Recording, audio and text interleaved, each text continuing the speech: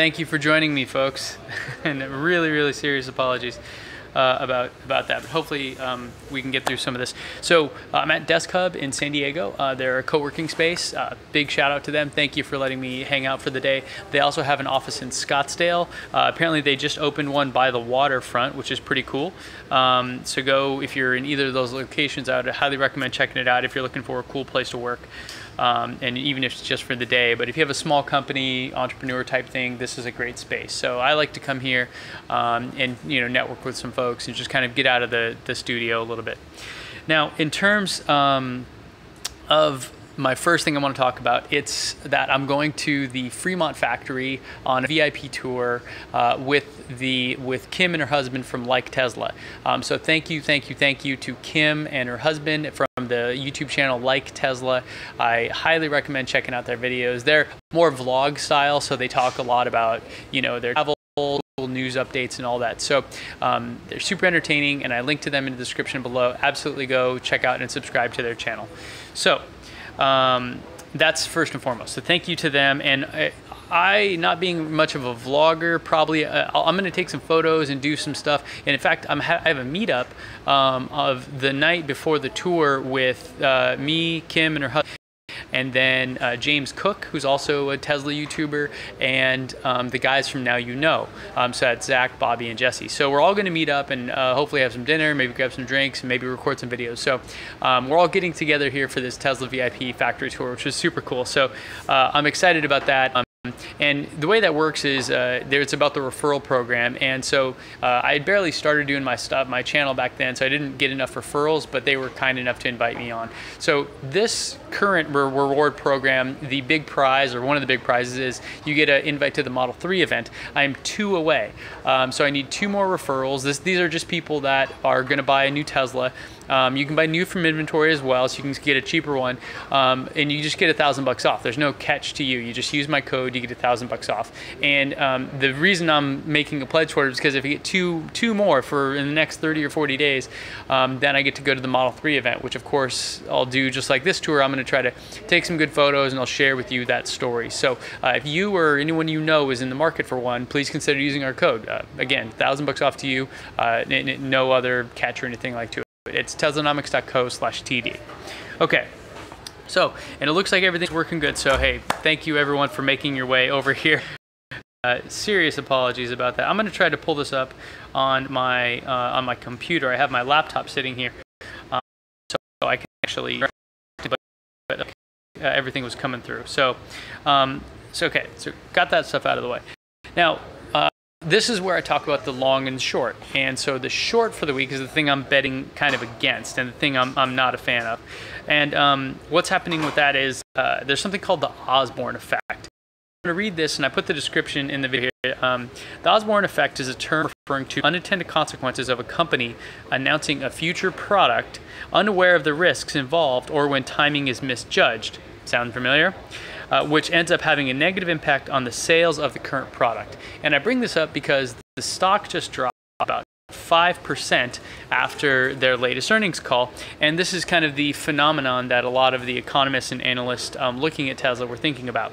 So this is the case. The case is when the product is announced too long before its actual availability, it has an immediate effect of customers canceling or deferring orders for the current product, knowing that it will soon be obsolete.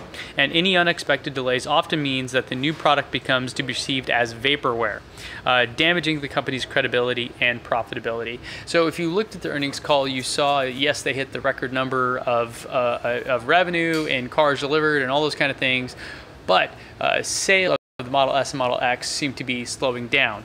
And so are attributing, well, everyone wants to wait and see what the Model 3 is, so they don't want to buy on the Model S yet because they may want the 3 instead. This is where Tesla's been de-selling the Model 3, and I think they're doing a good job of it. I personally am looking at it going, as an S owner, I'm not sure if I'm going to want this car. I have a reservation, I'm going to get it, but I may end up selling it because it may not suit my needs. That's me buying into their kind of propaganda. Secretly, I hope it's going to be a fantastic car. It probably will if it's anything like any of their other vehicles. So I don't have doubt But there's kind of this weird thing going on. So let me just continue reading what's going on with this article here. So the term was coined after Osborne Computer Corporation, in which the company took more than a year to make its next product available and eventually ran out of cash and went bankrupt in 1985. So that is one tale of a computer company that was doing those kind of things. Another one is Apple, right? Where Apple is actually successful in this whole thing. So okay, it looks like I have chat up, so let me pull that up now. Cool. So I should have you guys on chat if you have any questions or anything as we go along here. So the stock dropped by 5% the day after the earnings call because of this, and then it went right back up actually, which is kind of crazy. So even today, Evercore ISI, which is a big investment bank, they picked up coverage again on Tesla with an outperforming rating and a $330 price target. So as of right now, it's at $307.47, and they're projecting them to be at $330. So that bumped them back up, and I think you're going to see a big bump in Tesla stock as a result. So the firm forecasts that Tesla will hit its 500,000 unit target at the Q1 of 2019 on a rolling 12-month view. The long-term view on the stock is that it's an extreme growth story.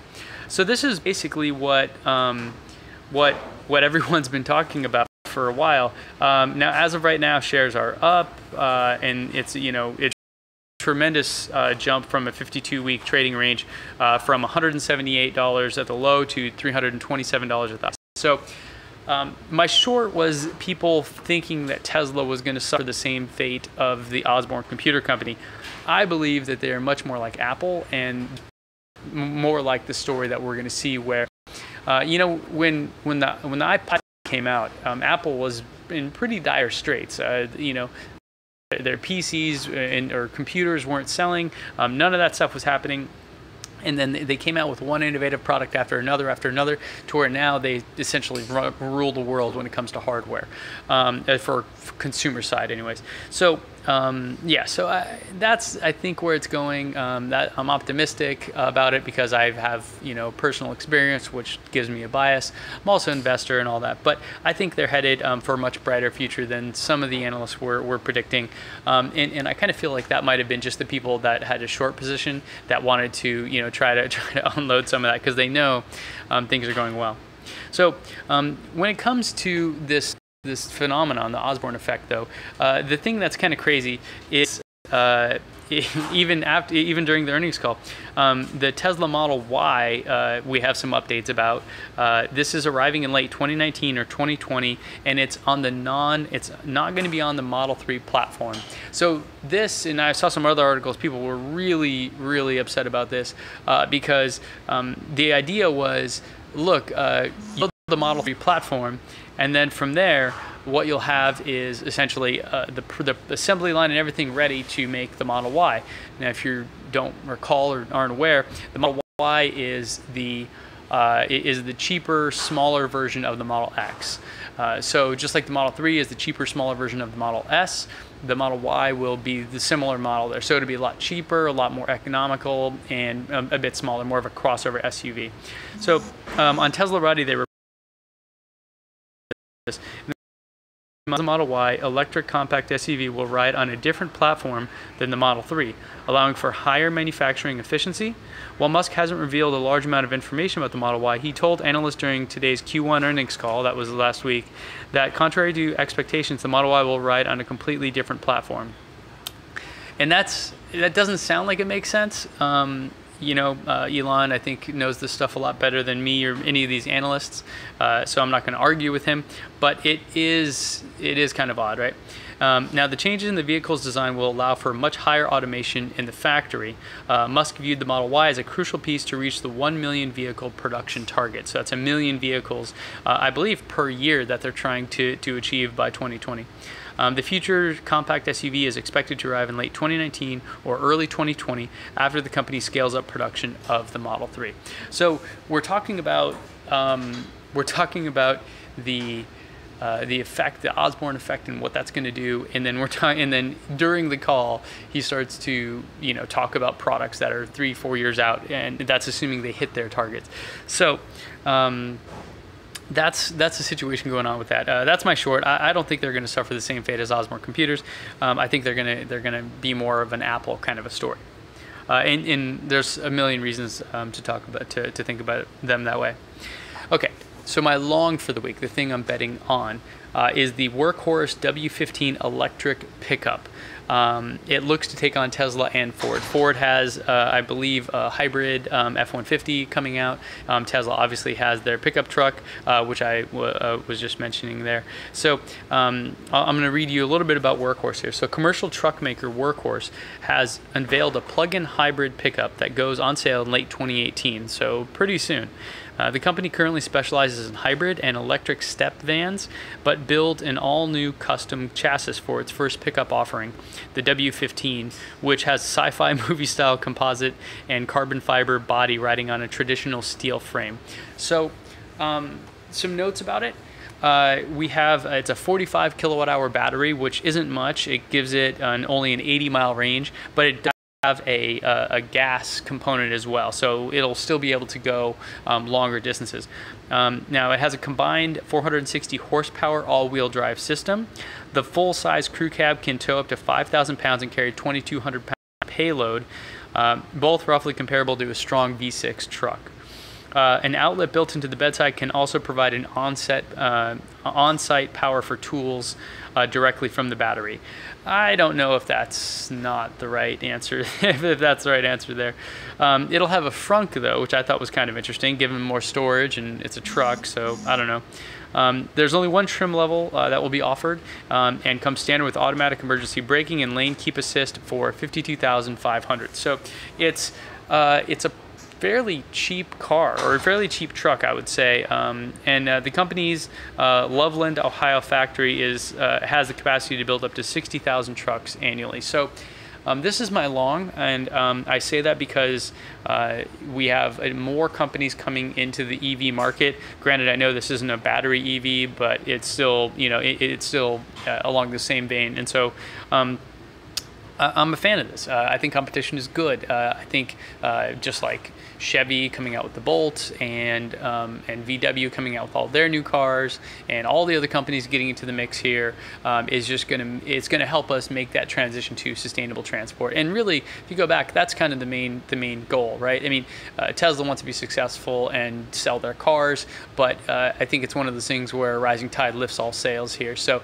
the more people that are into buying EVs, the more people that are going to be buying Teslas. So I would put money on the bet that Tesla is actually stoked on this as well, because it is going to really drive the market. And we need, in order for it to really make a transition, we need it to be in all types of vehicles. So it's not just sexy little cars. It's trucks, it's vans, it's garbage trucks, it's everything. So I'm excited about this. And I put a link in there. This is actually from Fox News of all places. And so go check that out after the call here, and check that out. It's kind of fun looking. And I don't know, so there you go. Okay, so earnings call happened last week, and I have some updates here. Now you can go, and a lot of people have already talked about all the stuff and the numbers and all that, but I want to dig into some of the stuff that some of the tea leaves, as we would say. These are some of the things that I think are more interesting, and I'm getting these from Bloomberg, so I'm going to read through them a little bit, and then I'll kind of give you my thoughts. First is that the Model 3 is close to the bullseye. As Tesla approaches the July launch of its first mass-market car, Musk provided details that may assuage nervous investors and reservation holders. The newest Schuler press line has been powered on. That's the final system that's actually going to be doing it, because they're skipping the test phase. The paint shop prep is complete, welding and assembly lines are coming together, and there have been no major hiccups with the test cars. It's pretty close to the bullseye, was the quote from Elon. I don't know anything that would prevent us from starting production in July and exceeding 5,000 units a week by the end of the year. Now, if you recall, I believe they had 100,000 units for this year for their target. Electric, I saw, put out 80,000. and then a few other folks put out other more conservative estimates right around 50,000. In any regard, I think that all signs point to yes, and a lot of us are excited about this because it means we're going to get our Model 3s this year. I am hopeful. I'm a current Tesla owner, and I live in California, and I put my reservation in super early on, the day of. So hopefully I'll be able to get one pretty early on and share every little detail about it as I can with you guys. And then the big question becomes whether or not I'll keep it. Now I know for some that may sound blasphemous, but being a Model S owner, I love my S, and I'm a little worried that the storage space, or maybe the lack of the distance and all those other little bells and whistles may push me to sell it, but I guess we'll cross that bridge when we come to it. Okay, so Tesla's also building its own body shops. So following criticism about wait times for bodywork, Tesla will launch a new network of company-owned body shops. It's also opening 100 new retail, delivery, and service locations in anticipation of the Model 3. When customers need to have work done in the future, Musk said the loaner vehicles they'll receive will all be top-of-the-line P100D versions of the Model S and Model X. I'm calling bullshit on that, and I say that because I recently was going to put my car in for some brakes. They were squeaking a little bit, and I was asking the service guys about it, and they said, yeah, well, we can get you a loaner from Hertz Rental Cars. And I thought, what? I'm not going to get a Tesla. This is, I can't imagine doing that. And they said, yeah, well, they actually cut the number of cars that we have to loan out, and so you may have to wait months in order to guarantee that you'll get one. And I kind of just said, all right, fine, forget it. It's not that big a deal. So if this is true, that's fantastic. But certainly right now, it's not true. And the trend that they told me on the service line when I called them was that they actually were reducing the number of Teslas available for loaner cars. So I love what they're saying, but I need to see some evidence of it, because right now I'm not there. So okay. Now Tesla is adding mobile repair trucks. I've talked about this a little bit before. Most repairs don't require a car lift, Musk said, and mobile trucks are cheaper and more convenient. Proactive service, where Tesla identifies problems remotely before the driver is even aware of them. And the ability to efficiently schedule service more than offsets the cost of driving to meet customers, Musk said. For bigger problems, the service centers are expanding, and some with as many as 80 car lifts. So I did a video on this a couple weeks ago.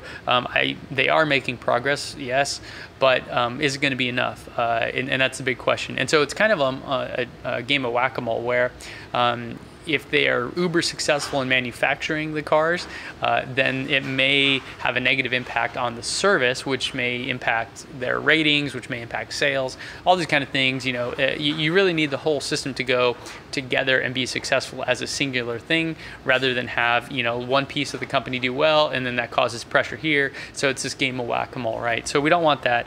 But I'm excited that they're adding more to this, because I think this is going to be critical as I roll out, just even to maintain. And if you've seen any of my videos, you'll know that I've had a couple appointments, and yeah, two in fact, where they just came out to my house and fixed it right there in my driveway.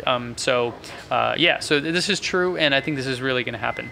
So there's a graphic here by Bloomberg that I'm going to try. This is going to be ridiculous. I don't know if I can see this, but I'm going to hold this up and hopefully you can see it. And there's a link to it in the description, but I just wanted to share. This is like right up my alley. So this is talking about Elon saying he can ramp Model 3 production to 10,000 cars a week to build 500,000 of all models in 2018. So here's what that looks like in graph form. Hopefully you can see that. If not, you can click on the link there in the description. But it's just pretty shocking, and I'll probably be talking about this a little bit more as we get more details on it. But this is the growth story. This is what Tesla wants you to hear, and I think they're right about it. I think it's a legit story, and that's why that investment firm, upped the rating to outperform, which is great. Okay, now this is another point from the earnings call, and I'm bringing it up because I think it's kind of bogus. It says energy storage is about to take off. There's been a delay between the first and second generations of Tesla's Powerwall home battery. I can attest to that. I ordered my Powerwall 2 in January, and it's going on mid-May, and I still don't have it. In fact, Tesla issued a statement saying that no Powerwall 2s will be delivered prior to June of this year in California. So that kind of sucks. But, you know, so they're saying that it's about to take off. Fine. There definitely is a delay. Utility scale power pack sales have been concentrating among only a handful of large projects. Musk sees quite a dramatic, like a really dramatic ramp in battery storage coming at the end of 2017. The Nevada Gigafactory is on track to surpass its goal of 35 gigawatt hours of battery cell production in 2018. And the company expects to ultimately produce more than 100 gigawatt hours at that location. You know, that's interesting, but I believe that what they're calling Gigafactory 2 in Buffalo, New York, is where the solar and energy products are being made. You know, perhaps I'm wrong about that, but yeah, you know, I wanted to bring this up because it's a point of contention for me, something I'm not too stoked about because I've been waiting for a while now, and that combines with, in fact, this week. My video is all about solar and how I'm using solar to charge my car and what the costs associated with all that are and kind of how it works. And part of that system is this kind of, you know, the picture that they painted, which is you have the battery storage, you have the solar, and then you have the electric car. So I have all those things, but I'm just waiting on the battery to get delivered. So we'll see when that happens. Okay, so let me jump into the questions that were asked previously. And I have quite a few of them here, so I'm going to go through these. And if you do have any and you want me to take notice, don't forget you can use the super chat feature down below, and that will pop up on my screen to make sure I notice it. Otherwise, I'll wait till I'm done reading these, and then I can try to jump into the chat and answer your questions. Okay, so Yuri asks, "Hi Ben, I'm curious how fast charging versus regular slow overnight charging will affect battery longevity. Am I right? Fast charging is a last resort when it's just impossible to wait." And I'm going to combine that with a question from Joseph, which asked a question or a comment, said, "I read something very odd today that sounds like someone is trying to do some damage by creating bad press for Tesla. They claim that Tesla is keeping track of how many times they fast charge and that Tesla is deliberately decreasing their battery capacity as the number of fast charging intervals are increasing." And he goes on with some more details here. But I want to bring up, there is actually a story here about this, and it's on Electrek, and I put it in the notes. And it's about a customer who now has essentially overused his DC charging, or sorry, the fast charging, and so now he only can slow charge. So the deal is that and he took it into the Tesla service center. He thought something was wrong with it, but the problem was, and this is what Tesla's official response. They said, "Supercharger general diagnosis conclusion: no trouble found. Review vehicle logs and verify charging is topping out at a lower rate than observed on earlier DC charging sessions." So when you plug in, depending on a few factors, but typically you're going to get like 120 or maybe less of charge, 120 kilowatts of charge, which is the amount of the speed at which the power is coming in, and he's only getting 90 kilowatts. So they're trying to figure out what's going on. And now, according to Tesla engineers, once vehicle has been DC fast charged over a specific amount, the battery management system restricts DC charging to prevent degradation of the battery pack. According to Tesla engineers, the vehicle has seen significant DC fast charging and is now permanently restricted DC charging speeds. Important to note, supercharging will always still be available to the vehicle, and the battery pack has not yet experienced significant degradation due to the amount of DC fast charging performed, until this point in time, but the vehicle is operating as designed. So this sparked a bit of an outrage on Tesla Motors Club, and part of the deal was that look, you know, this is my route, this is how I charge, like, it's up to me to do this, you know, like, you shouldn't limit me. And they're saying, look, the number of charge cycles and the speed at which you charge and all these things definitely have an impact on battery degradation. Now, I did a video on that as well that looked at some real live data, but the point was, he feels like he's getting kind of gypped out of this, and they're saying, look, we need to protect you. And so I don't know where who's right in this scenario. I mean, on one hand, I think he should be able to do whatever he wants, but on the other hand, I understand that they don't want to have to replace that battery, you know, incredibly soon, and they're worried about potential issues it may cause. Now, if there were a safety concern, I would absolutely fall on the side of Tesla here. But if they're just talking about battery life, then I don't know, design better batteries, or you know, allow him to, offset the cost with some kind of replacement program. The deal is, it sounds like doing something that was outside of the scope of what they initially intended. That's maybe, he's upset about it, but go check that story out. It's actually kind of interesting. I'm actually curious what you guys think. Leave it in the comments there, and I'll try to get to that in a